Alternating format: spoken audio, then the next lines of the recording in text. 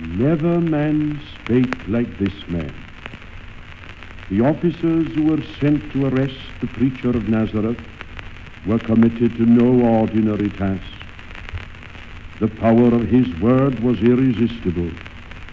All human authority seemed to wane in his presence, and instead of arresting him, they were confessedly arrested themselves.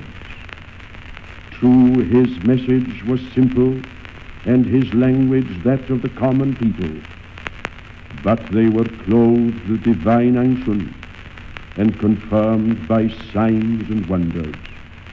The blind saw, the lame walked, the deaf heard, the dumb spake, and even the dead came forth at the sound of his voice. For illustrations, he used the wheat in the field, the birds of the air, the prodigal son in the far-off land, and the sheep that had strayed.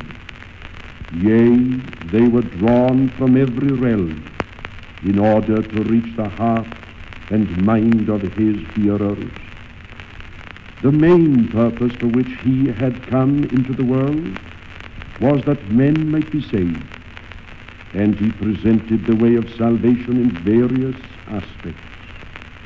To one, salvation was likened to a gift, full and free, without money and without price.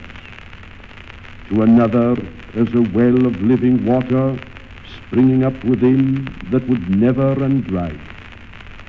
To a teacher in Israel, he described it as a new birth, whereby a person becomes a partaker of divine nature. The one thing he definitely emphasized was the inability of men to save themselves. Jesus of Nazareth was cut off out of the land of the living, but his voice was not silenced. Mary heard it on the resurrection morning. Listen, I ascend unto my Father and your Father, and to my God and your God. And again the disciples heard it when he declared, Peace be unto you. Jesus still speaks. His voice is heard by the penitent today. Thy sins be forgiven thee. And also by the believer, I will never leave thee nor forsake thee. Just as clearly as it was when said of him, Never man spake like this man.